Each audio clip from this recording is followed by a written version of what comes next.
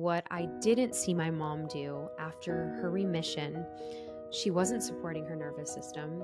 She went back into full throttle of the busyness, the keeping up with the Joneses, the 3 kids, there was 3 of us, and also just forgot to really pour back into her, where then the cancer came back. And then this time it spread through her lymph nodes, it spread through her body, it spread everywhere. It spread actually to her lungs and her brain. And that was a very scary situation. Women who have dense breasts, it's harder to find cancer tumors, and it's going to get missed on a mammogram. However, hey loves, do me a quick favor and hit the subscribe or follow button wherever you are tuning into this. It helps grow the show more than you know. Thank you so much again, and enjoy. We always start our episode by opening up with one of my That Sucked Now What conversation cards. Actually, it's our affirmation card deck. This one's our affirmation card deck. And we are going to start. Okay. I think I opened with this one before, but maybe I will do another one so that we have 2. The first one was, I am the only one who determines how my story unfolds. I am the author of this new chapter. And I've done this one recently, but maybe this is the one for us today that we really need to hear. So I will leave this here. Okay. Each breath reminds me that I am fully alive and far from finished. I'm only getting started. So take both of these and set that intention today. Maybe we needed 2 today. And if you are curious about these, I will link them in the show notes. You can get them at thatsuckednowwhat.com, thatsuckednowwhat.com.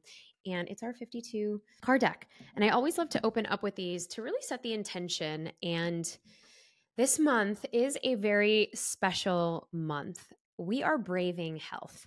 And I know that the fall changes are in the air. The weather is starting to change. I'm super excited about that. We have a lot of movement. And I don't know about you, but fall seems to be the time when, at least for us here in Texas, we get to roam more outside. The weather has definitely cooled down. It is really amazing. And it's also Navratri season, which is getting closer to our Indian New Year / Christmas, Diwali at the end of the month, but it's also Breast Cancer Awareness Month. And I have been on such a health kick this past year, really kind of tuning into my health and even really being mindful of just the way that I am spending my time, because I know that I really love humans and I love keeping really big social circles. We host a lot and the kids are getting older. And I know that for me, I am starting to notice that I am cocooning a little bit more. And I'm cocooning a little bit more to really not only protect my energy, but also I'm just noticing and being so cognizant, because I've been on this health kick this year, that this year I really wanted to brave my health. And so earlier this year, and for those of you who are just tuning in, but earlier this year I did a full body scan. This was with Prenuvo. They are a big MRI company, and I will link that episode in the show notes. And they are in the United States. I don't know if they are anywhere else, but I will definitely link them and our episode in the show notes. And it screens for more than hundreds of diseases, from cancers, tumors, and all kinds of things. And I think while it is a hefty price tag, for somebody who has lost members of her family to cancer, this was something that I really, really wanted to do for myself. I wasn't breastfeeding anymore. My youngest was 2.5. Now she's turned 3. But we were out of the baby stage where I could actually make the time to take care of my health. Not only that, I've been doing a lot of different kinds of detoxes, and from all different kinds, and from your traditional Ayurvedic cleanses to other different kinds of fasts. Happy to talk more about this on a different podcast if it interests people. If it does, please just comment if you're watching this on YouTube, or send us a note. I always love, love, love to know what is sparking your interest lately. And as an homage to my mama was was she a fierce warrior. And she had a lump on the side, kind of like underneath her armpit of her breast. And I remember being 10 years old, and my mom was doing one of those exams, and she had my dad her own like breast health exam, and she had my dad feel this bump almost underneath her armpit. And it felt strange, but it was definitely a prominent lump. Then later on, and I just remember this part so vividly, at 10 years old, they weren't really concerned about it, but they're like, okay, that's there. That's interesting. So, long story long, she ended up getting a series of tests. Now, this was a very long time ago, like 30 years ago. And then they found that it was breast cancer. And so that began her journey towards a 6-year battle of, back and forth visits. And she was in remission for some time. All right, loves. I see you. 98% of you watching right now are not subscribed, and that's totally cool. And I so appreciate it. But if you're enjoying this episode, if this is dropping valuable content for you, then why not join our fam? By subscribing, you'll never miss a beat, especially on the amazing tips, advice, and insights that we have on our incredible guests from around the world. Plus, you'll get a chance to win some incredible prizes, and it's absolutely free. It keeps us connected to everything that we're doing and helps us get even more and more incredible guests. And it would mean the world to me if you could just hit the subscribe button, and I promise to make you even more valuable content. And I don't think, the things that we talk about now, the things that I love to brave with you all is how we are taking care of our emotional, spiritual, mental, emotional. I said emotional twice because that's important. Emotional health and our spiritual health. And I think, this year, seeing both of my kids grow and get out of the baby stage, I think it was also just a reminder that if I'm not healthy for them, our health is our truest, genuine wealth. No matter what we're building, no matter how many books we're selling, no matter what we're creating out in the world, if we don't have our health, that is what is going to slow us down for sure. And I had to take a step back after this really long book launch, which was incredible. We were impacting so many people, and we still are. But I really wanted to, I needed to, for my own sanity and for the sake of burnout. I've talked a lot about burnout, but how does it actually affect our health?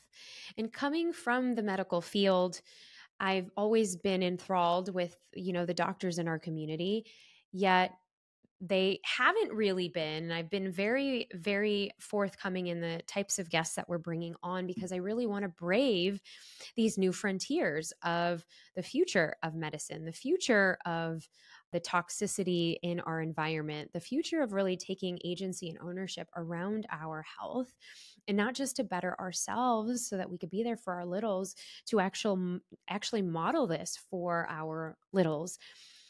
And, all this to say is like, wow, my mama would be proud today that on her behalf, we are talking about these things for ourselves as mamas, for ourselves as givers. And whether you look into Chinese medicine around the emotional or the spiritual aspects of where we are not paying attention to ourselves. In my mother's case, the breast cancer, that's the nurturing, that's the giving. Was she not able to give to herself because she was giving to everybody else? And Chinese medicine talks about where we would store those emotions and where those emotions would cause disease or manifest in disease. Now we hear this and it's common language, but that really has prompted my journey to write all of these books and to really bring this back forward to you today on what are some of the things that you can do for your health. So one of the things I absolutely loved doing this year was these cleanses. I did go through a Ayurvedic detox cleanse. It was not the greatest, but I did it. And it was a 5-day detox cleanse where I was just drinking, and I was obviously under the supervision of an Ayurvedic doctor that I have here in Austin. I'm sure there are many online But I would say get with a practitioner. We have interviewed some incredible ones that are releasing soon, as well as in 2025. So stay tuned. And one of them is Dr. Chitli Parikh, which I think you guys are really going to absolutely love her. And we have another person on the show, Dr. Nisha Khanna is coming back on, as well as Dimple, who has this holistic brand on Instagram. And, I'm learning more and more about and really falling in love with the Ayurvedic sciences that, we've been exposed to from when we were young. And so I did this 5-day Ayurvedic cleanse where I was drinking hot water and ghee in the morning.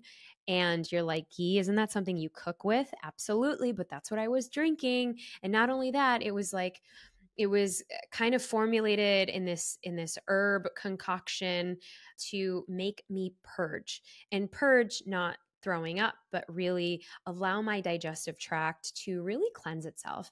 And that's the thing. When do we take a cleanse out of the things in our lives that are maybe causing us stress? And earlier this summer, one of the other things that I did, so the cleanse was everything that my body needed. And I was very, very surprised how I was able to pull off doing the cleanse for 5 days. And then on the 5th day, you drink castor oil. I know it sounds gross. You're thinking about it like, why did you do that? And I love being a guinea pig for a lot of these things. And I obviously couldn't go to an Ayurvedic detox center for 7 days or do a full panchakarma, which is 21 days. I've done that in the past when I wasn't 2 kids in, and it was a lot easier to do, but I still wanted to honor my body in some way this year. And so I did that, and my pipes were completely clean. They were completely clean. I felt so clear. I felt so nourished. I felt like a brand new human. One of the other things that I did, this year was really take a step back in the amount of energy I was pouring into other people, because I really wanted to preserve that energy for my family and for myself, pouring into really regulating my nervous system, because for the last few years, it's been on overdrive. And we've been out of baby mode and it's been on overdrive. And I just wanted to just really nourish myself in warm baths, soaks, and teas, and all of the things to really nourish and really support my nervous system. It was on overdrive. And that too, detox. So I would do a lot of Epsom salt baths, magnetic clay baths. I have this one company that I use that I love. And I would also support my liver for detoxification. And this was kind of the year for that. And some of you might say, why? I think because of all of the things that I have been so aware of in just health and being a wellness junkie, we have 2 saunas in our home. We have a PEMF mat. We have the red light. We have the infrared therapy. We have a lot of the things. And us being such an advocate for well-being and optimization and personal performance, right? How do we have more vitality, and how do we have more strength for our kids, and how can we actually model that? That was a question that Ajit and I really was talking about at the end of last year. And every year we start out with, how do we want to create our life for the next year? And this used to be a retreat that we would do for ourselves. We would do it once every quarter. Then it got to twice a year, and now it's once a year. And now that the kids are older, I mean, the once a year is still going to be a non-negotiable for us. But we asked ourselves this question. And so as we are entering the 4th quarter of the year, looking back on all the things that we did, I said, well, actually, we set it up because last year we did ask, how do we want to brave our health? And I know one of the things we absolutely wanted to do was be really intentional in our relationships, intentional in our time, intentional in some of the things that we wanted to do. So It was also braving new frontiers, right? Braving new things, ideas, projects. Did a yoga teacher training. I was diving more into astrology. These were some of my passion projects on the side. I am currently in the mix of this journey of creating my own chai company. And, it's still in its early stages. We're still kind of in the formulation. I'm really excited about it. That's coming up super soon. We had to make some changes, and I will tell you all about it when the time is right. And I'm having fun with it. There's no end goal to it, but there is this reverence of, can it actually all come when we are also prioritizing our health first? Because what I didn't see my mom do after her remission, she wasn't supporting her nervous system. She went back into full throttle of the busyness, the keeping up with the Joneses, the 3 kids. There was 3 of us. And my dad was going through a lot of his business situations. And so my mom she was doing her thing and also just forgot to really pour back into her, where then the cancer came back. And then this time it spread through her lymph nodes, it spread through her body, it spread everywhere. It spread actually to her lungs and her brain.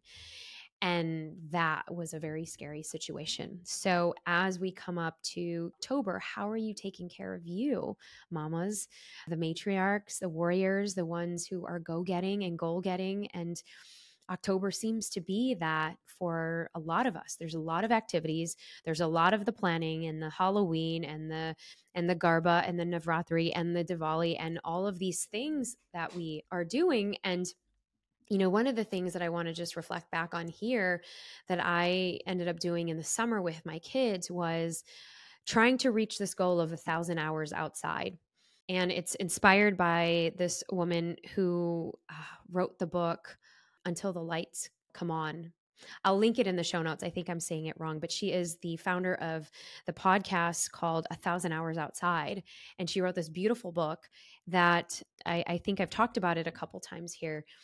And we were just so inspired as a family that we're like, okay, how can we optimize our time with our family so that we're getting fresh air outside, because can't really do that. And we were in Europe for about a month, and we usually are there for at least a month in the summer. But how can we actually play around with that, where we are spending most of our summer days outside after the working day, etc. And I was walking about 15 to 20,000 steps a day, some days 22,000 steps. And I have a all new time high of activity on my Oura Ring and on my phone. And to brave that goal, I was pretty proud of ourselves.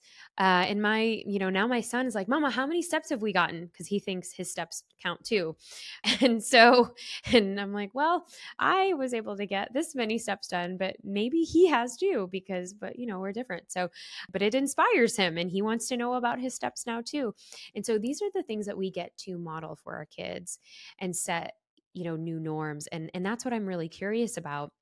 And we were able to also spend time with Joe Dispenza in a 7-day long week retreat where we were just meditating the entire time. For the most part, if you've ever been to a Joe Dispenza, where you are pretty much meditating for about 10 to some days 13 hours a day.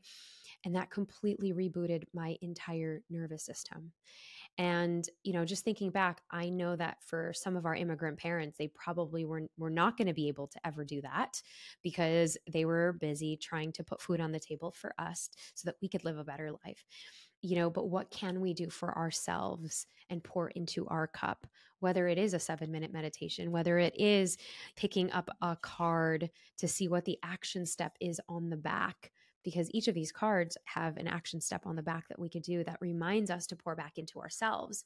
And so, this really here is a reminder to, what does self-care mean to you?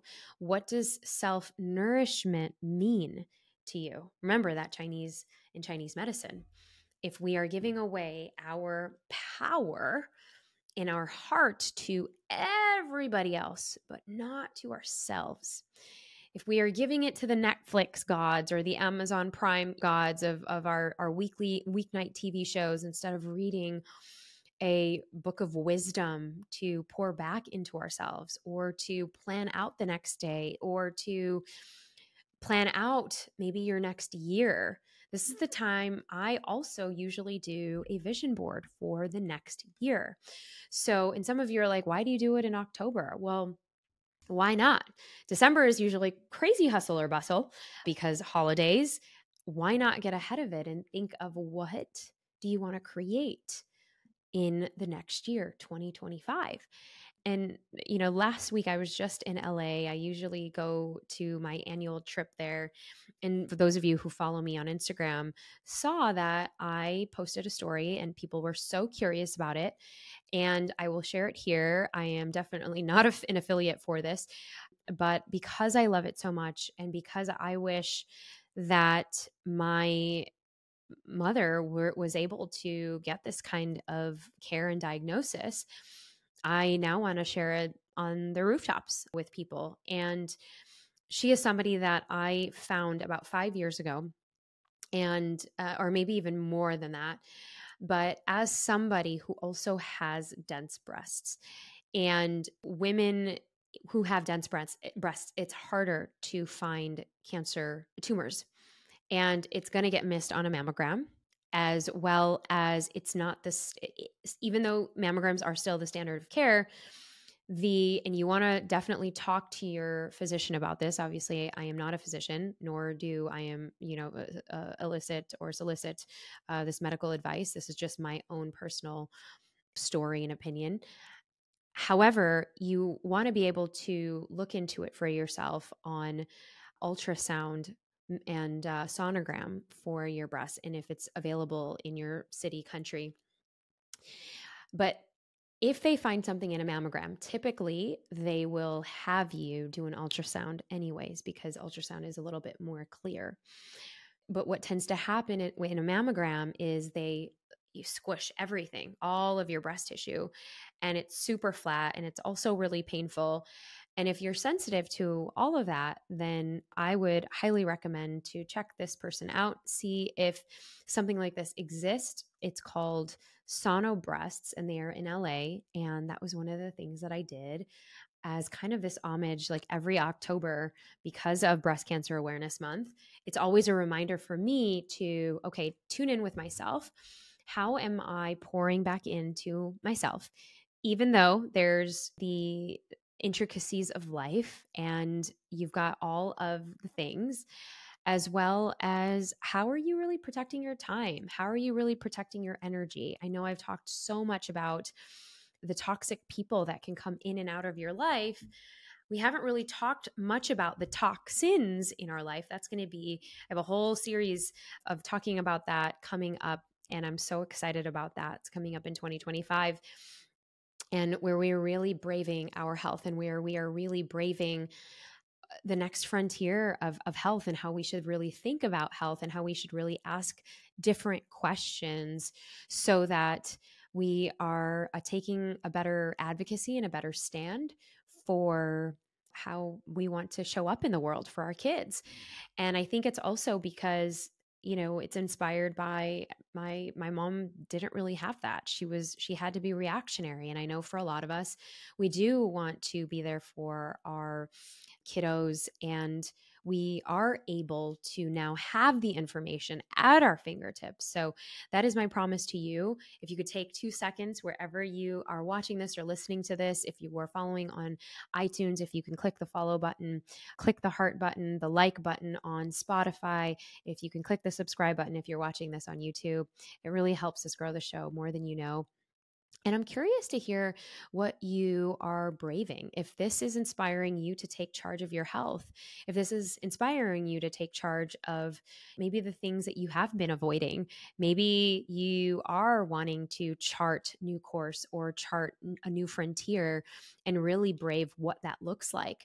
Maybe you have a month where you do all of this, or you're kind of thinking like, oh my gosh, you're right, Neeta, we are getting to the end of the year.